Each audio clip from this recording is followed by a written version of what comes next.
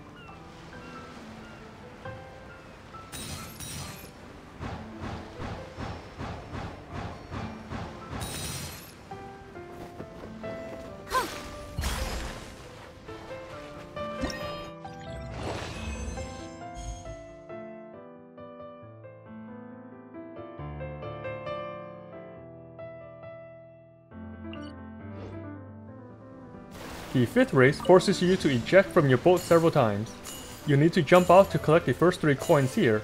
You can start holding the jump button a little before reaching the coins since there's a little delay before you actually eject.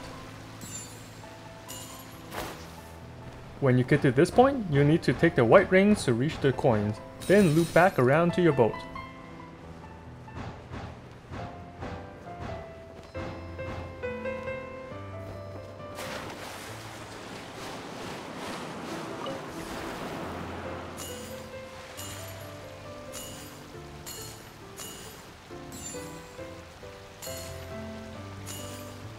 Next, you need to jump out again to grab these coins, then drop back down to your boat.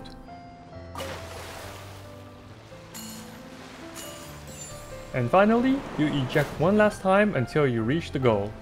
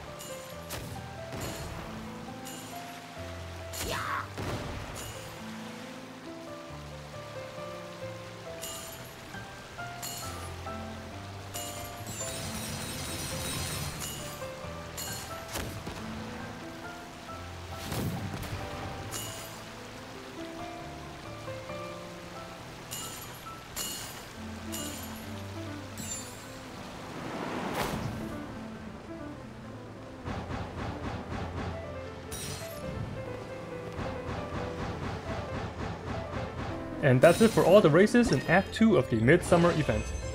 As always, thanks for watching, smash that like button, and have fun out there, traveler.